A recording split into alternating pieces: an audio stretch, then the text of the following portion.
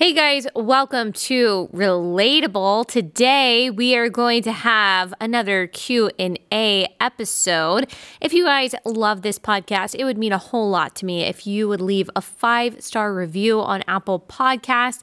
You can say just briefly why you like the podcast, or you don't have to say anything. You can just say hi.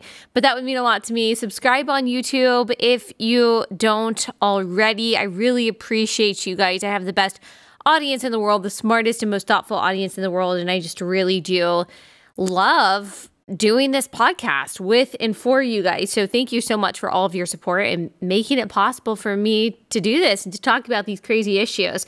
Today, I'm going to answer some of the questions that you guys sent me on Instagram. One of the questions that I have gotten repeatedly is what I think about Francine Rivers' Redeeming Love. Apparently, that's turning into a movie. All right, so I've got quite the answer on this. I loved Redeeming Love in high school. I mean, who didn't? It was new-ish. I don't know when it came out, but it was new-ish when I was in high school. I read it multiple times, so many times. I could probably recite the book to you. I read a lot of Francine Rivers in high school. She's an incredible writer. The Mark of the Lion series, that trilogy, amazing. I mean, I don't know very many other Christian fiction writers that can suck you into their books in the same way, if not more so than secular writers.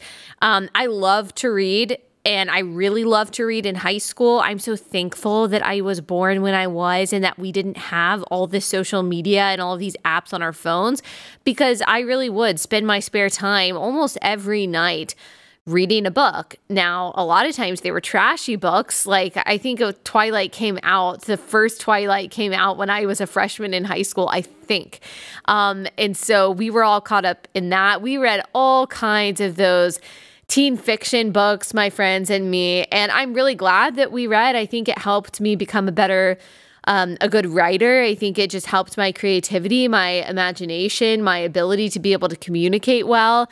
I truly think that the hours that I dedicated to reading in high school have paid off incredibly, honestly, for the rest of my life since then. I think reading fiction is incredibly important for young people. I don't think that we have to be pushing all of these complex theological books down their throats, although that can be important. I truly think reading fun fiction is so important. Now, do I wish that I had read better books when I was in high school? Yes, I probably could have focused on some classics rather than some of the cheesy and trashy teen books that I was reading at the time. It would have been more edifying, but I'm still thankful. I am thankful for the fiction that I read and for exercising my mind in that way. I think that the fact that kids are spending, or teenagers are spending, probably the majority of their free time now on TikTok and on Instagram and on different social media apps, those things just atrophy your brain.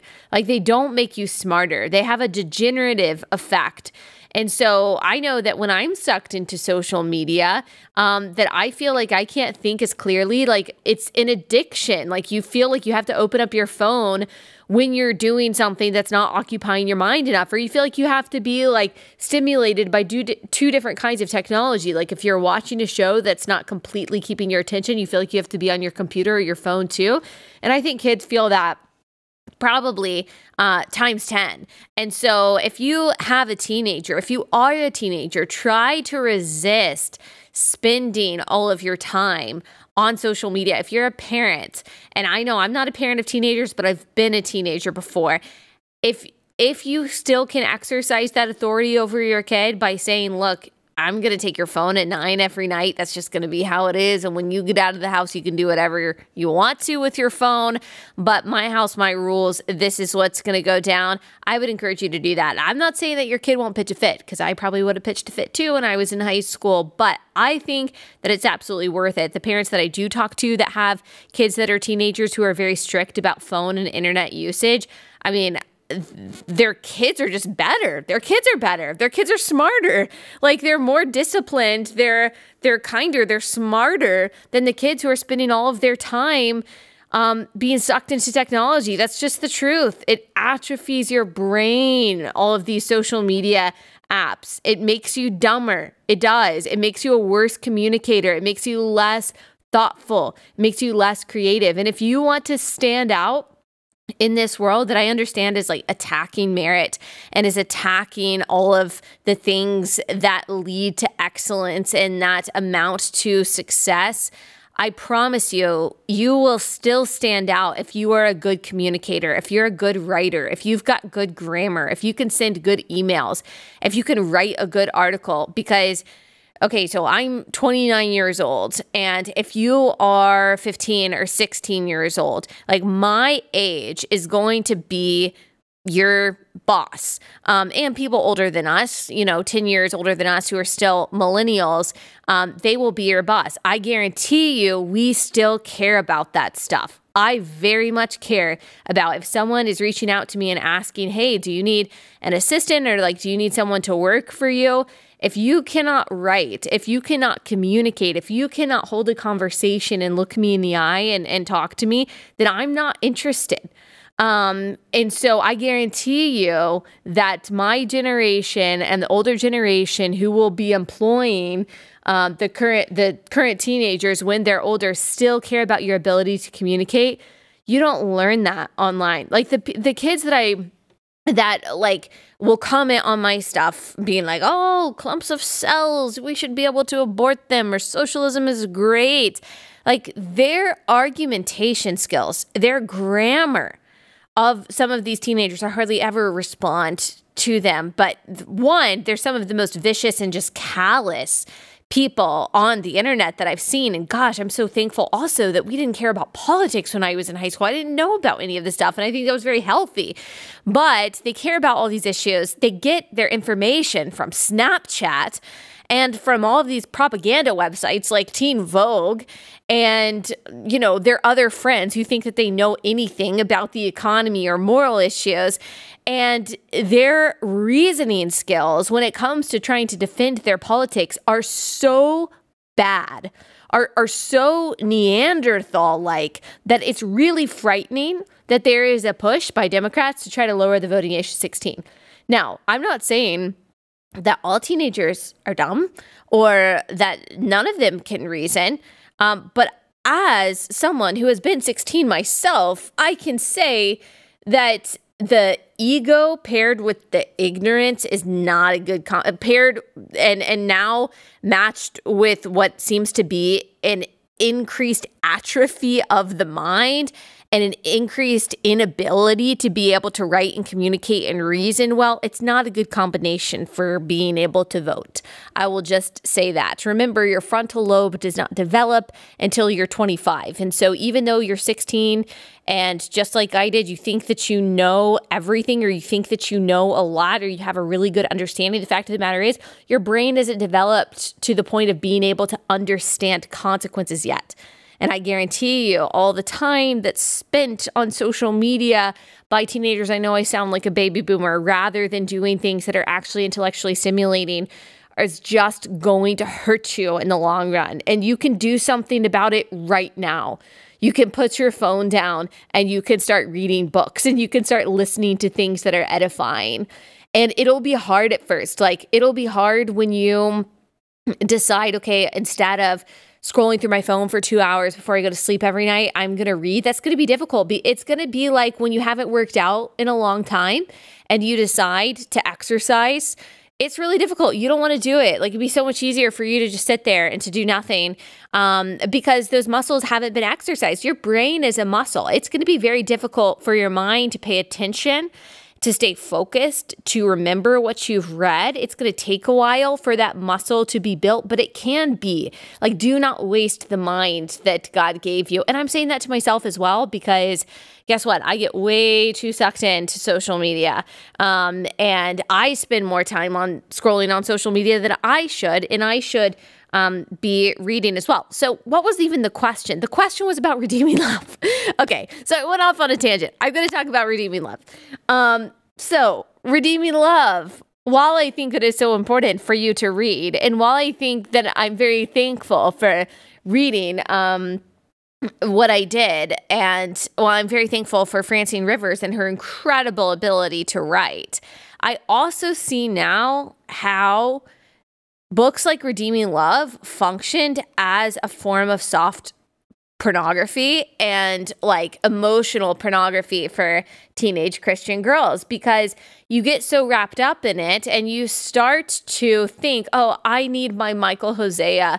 Like, I need my husband or my boyfriend to love me like this. And you certainly aren't getting that probably out of your high school relationships.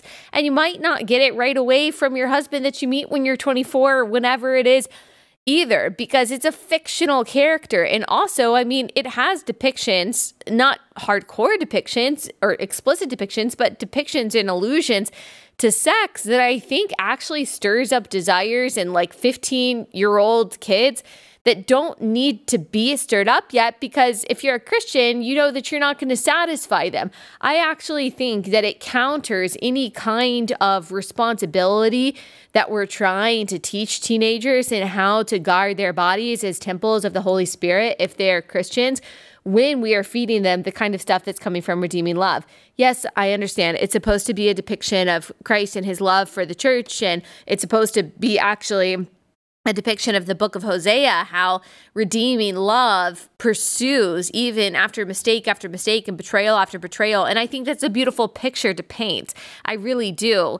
But the romanticizing and the sexualizing of relationships that doesn't actually meet reality, I'm not sure is very healthy. I do think that it can be very emotionally trying for people, especially for girls or for women who want to be in a relationship, but they're not. Like, this just creates a longing for something, and this idea that they need something to be satisfied or need something to be complete that God might not have in store for them, or at least right then. Like, if you think about, okay, a 15-year-old kid who wants to have sex because they're hormonal, who wants to get married, who wants to have a boyfriend, and you as a parent or you as a pastor are trying to teach them to live in a way that is glorifying to the Lord, to treat their bodies as the temple that it is, and to make sure that they are investing their time and energy and the right people and the right things,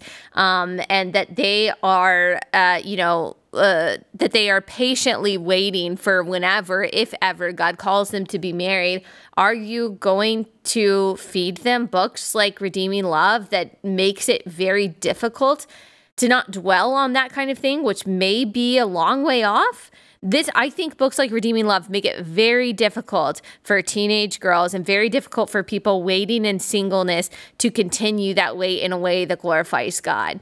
And I can now see that looking back. But again, when I was 15 and 16, how could I have possibly known that? I couldn't. And I don't even think my parents really knew either. It's a Christian fiction book. What could possibly be wrong with it? Because it does, it lays out a good picture. But if you think about what is actually best for girls and for women in the waiting, is it a form of what I think is like emotional porn? I don't know. I don't know about that. That seems to encourage impatience. So maybe when you're married, but even so, I think it paints an unrealistic depiction in some ways of like what relationships can look like. And so I just think that we have to be careful. Again, loved the book so much when I was growing up, but I definitely see how it can cause damage. I mean, is it better than scrolling on TikTok and Snapchat? Yeah. But is it the most edifying thing that you could read as a teenager? No, I don't think so.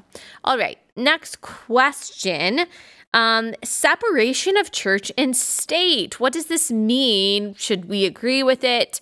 Okay, so separation of church and state, you're not going to find that specific term anywhere in the Constitution or in the Declaration of Independence. Of course, we do have the First Amendment that guards against state establishment of religion. And of course, it covers all kinds of religious liberty issues. There's a reason why that's in the First Amendment. I had some inane review that said like, oh, I care about religious liberty because I care about protecting my cis hetero Christian privilege or whatever. religious liberty goes for people of all religions, and it has nothing to do with privilege. It has something to do with rights. That's one problem I see so much with young people, is not knowing the difference between a privilege and a right, and thinking that it's just based on like your interest group's desire to be protected in some way, that all of a sudden becomes a right. Well, it's not a right. Like, we have our constitutional rights that are not given to us by the government, but they're recognized by the government. We believe fundamentally that they're given to us by a creator. That's why we believe that they cannot be arbitrarily taken away by the government, as the Declaration of Independence clearly states. Now, the separation of church and state, it was in a letter to the Danbury Baptists, and it was from Thomas Jefferson to the Danbury Baptists. And this principle of the separation of church and state is supposed to protect the state from a takeover or dominance or undue influence, too much burden by a particular religion or by the church on the state. At the same time, it is also, and this is what most people who talk about, separation of church and state when it comes to, for example, moral or abortion law, they don't care at all if the church is actually separated or if the church is protected from the state. Like, they are totally fine with, for example, Governor Cuomo telling bowling alleys, hey, you can stay open, or bike shops that you can stay open, but hey, churches, you have to stay closed. They don't actually care about protecting the church from the state. They only care about religious people having any kind of influence on the law, and they view that as an important separation of church and state. They don't really want it to go the other direction. And so most of the time when people say, but separation of church and state, you can kind of push back on them and realize that what they really mean by that is that they don't think that Christians should have any influence in the public sphere. Like, they don't think that we should be able to influence law in any way. And that's not what the separation of church and state means. The separation of church and state is not the separation of God and law. Like, there's a reason at the Capitol, there's a depiction of Moses, because he is the original human lawgiver. Because even though this is not, we don't have an established religion in this country, it was based on the belief that a creator, again, gave us unalienable rights, among them being life, liberty, and the pursuit of happiness. And because they were given to us by a creator, and because that creator, as Romans 13 says, is above any human institution, those human institutions, which are supposed to be in submission to the creator when it comes to the protection of our rights, cannot take those rights away, because they're not theirs. They weren't theirs to give, and they're not theirs to arbitrarily take away either. And in our Bill of Rights, the founders lay out what they believe those rights to be, what they believe those fundamental rights to be, the first being religious liberty, free speech, all of the 5 freedoms that are protected in the First Amendment they see as primary to preserving a republic, to try to push back on the encroaching totalitarian control, which is always inevitable when governments get bigger, to maintain a republic that is for the people, of the people, by the people, a self-governing republic. We need those rights, especially those in the First Amendment. Now, our laws are absolutely based on the idea of God, and even based on a lot of Judeo-Christian principles. And so this idea of due process, of having to have due process of law before you're convicted of something, that is something that comes out of God's processes that he lays out in his law giving to Israel. Any law against murder was first found in the laws for Israel. Any laws against theft are first found in the laws for Israel. Did I say against Israel earlier? I meant for Israel. And so every law, every single law has a worldview that's attached to it. When people say that your Christianity should not affect policy, that your faith should not affect laws, what they're really saying is that I only want my worldview and my perspective to affect the law. I just don't want yours to. There's no law that exists in a vacuum. People say that you can't legislate morality. Every law speaks to morality, whether you're talking about a parking violation or whether you're talking about abortion. They all have morality attached to it. They all have attached to it a should and a should not that is based on a moral worldview. There's no such thing as a neutral law. There's no such thing as a neutral worldview. The people who say, oh, America should be secular, our law should be secular. Secularism is a world view. Secularism is not neutral, as we've said so many times on this podcast. People who say, oh, public school, like it's better because it's just secular. It allows kids to think for themselves. You've got to be joking yourself. Like secularism has its own dogmas. It has its own principles. It has its own rules. It has its own definitions. And right now, secularism asserts that a man can be a woman can be a man, that life inside the womb is just a clump of cells, that you can do whatever you want to sexually and you'll be healthy and happy. It has all of these rules and all of these parameters or lack of parameters and definitions that are contrary to, for example, the Christian worldview and some other kinds of worldviews. And so all that exists in the entire world are competing worldviews. And so that means we have to decide and make a decision which worldview a particular law is going to speak to and is going to be based on. Is it going to be the Christian worldview or sometimes the Judeo-Christian worldview? Is it going to be the secular worldview or another worldview? And so it is actually impossible to separate some kind of belief system from our laws. The people who are saying that abortion just has to do, abortion laws are just an example of the failure to separate church and state. Well, I say that the law that says, or the lack of a law protecting babies inside the womb might also be considered by that definition a failure of separating church and state, the church of progressivism, the religion of progressivism, the religion of secularism, which says that life inside the womb doesn't matter. That's a much more arbitrary, imaginary standard than the one that says, yeah, I don't believe that any human being at any stage of life, innocent human being at any stage of life should be murdered. And so, again, nothing is neutral. Everything in the entire universe, as C.S. Lewis said, is claimed or counterclaimed by Satan. And so when someone says, like, don't push your Christian worldview or don't push your Christian perspective, they're okay with pushing their progressive perspective, which, again, is based on their own dogmas and their own form of religion, even if they don't call it a religion. Atheism, again, is not neutral, obviously. I mean, it accounted for hundreds of millions of deaths in the 20th century via socialism and communism. So it's obviously not neutral. If it were, it wouldn't have to be forced on the populace. It would just kind of be naturally accepted. It has, its own rules. And so what they mean by when they try to use separation of church and state as an excuse to shut you up or as a way to say you can't care about that or you can't enact an abortion law, whatever it is they're just trying to say, look, I want my worldview and my belief system and my value system to dominate yours and yours shouldn't. Look, you should be trying to influence the spheres in which you occupy with your Christian worldview just as much as anyone who is a secular progressive is trying to influence the spheres they occupy with their worldview. And I think that we can take a look at the public education system, at some churches right now, at academia, at the mainstream media, big tech, major corporations, and we can see just how serious secular progressives are about advancing their cause and advancing their belief system at the expense of all other belief systems and being as evangelistic and as domineering as possible about their belief systems. They don't believe in separating belief systems and their own moral values from the rest of their life. But Christians have somehow been convinced that you have to? No. Everyone has a competing worldview. Every institution, every law has a competing worldview. That's why free speech is so important, because you have to go into the arena of ideas and you have to see which ideas are better, which ideas win out.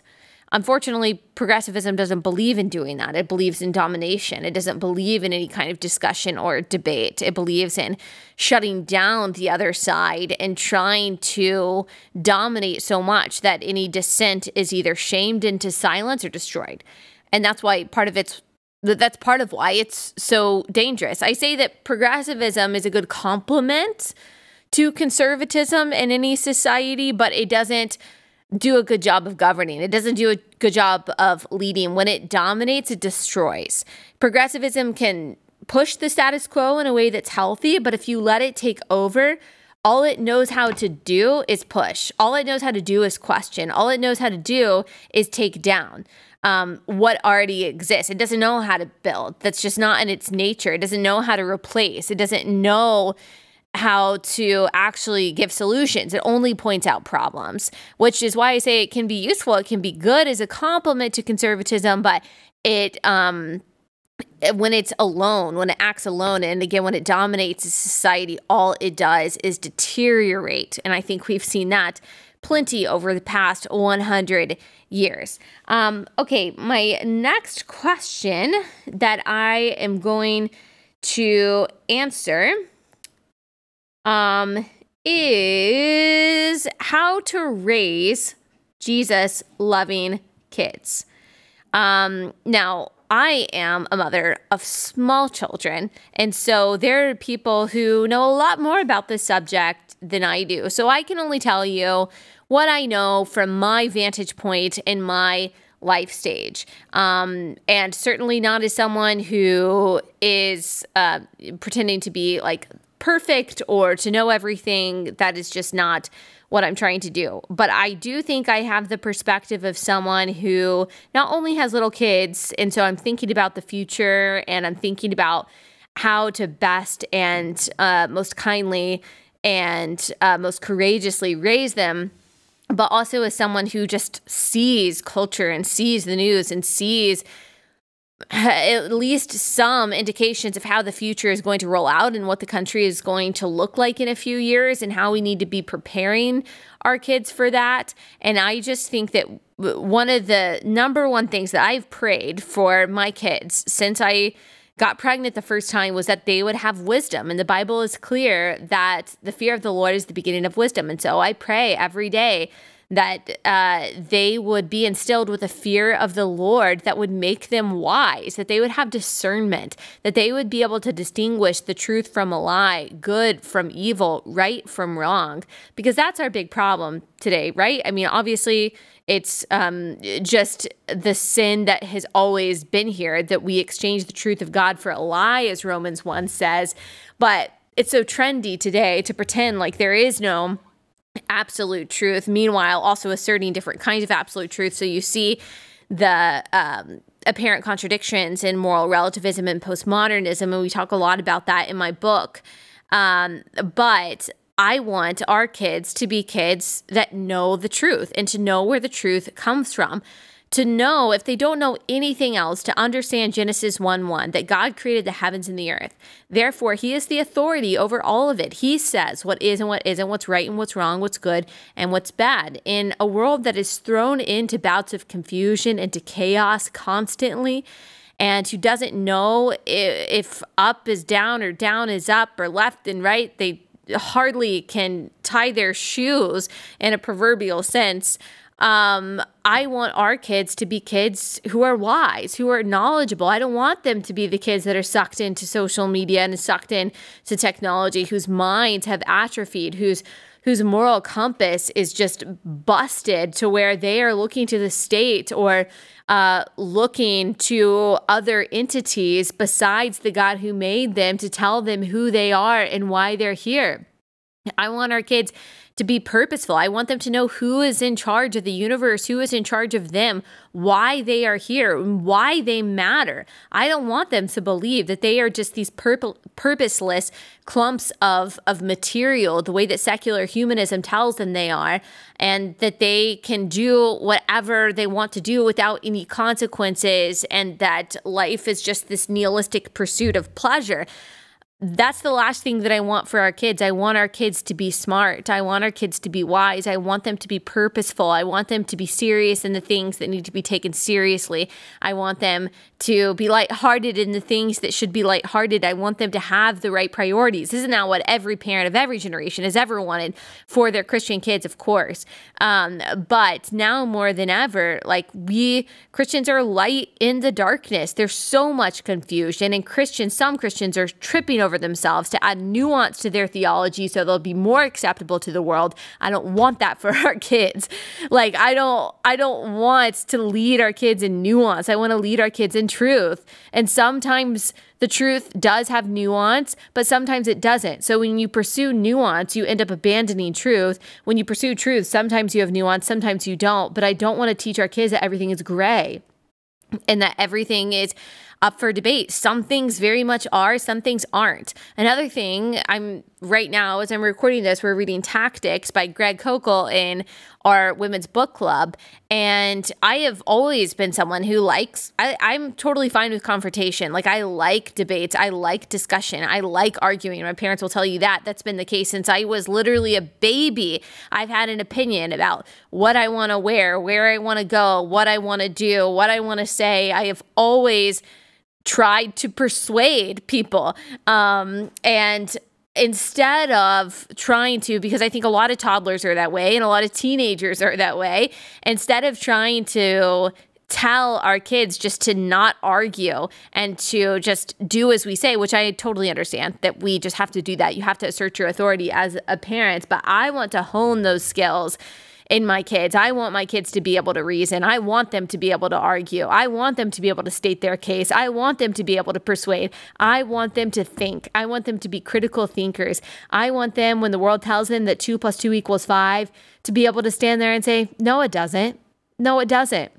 I don't want them to fear cancellation. I don't want them to fear bullying. I don't want them to fear being different. I just think that we have such a responsibility and an awesome, wonderful privilege right now to be able to train our child to grow up, to be able to confront all of the problems that the world throws at them and to be clear voices of what is actually good and right and true. And I know a lot of people are scared to have kids right now. A lot of people are so scared for their children and the world that they're going to grow up in. And I totally understand that. I completely understand.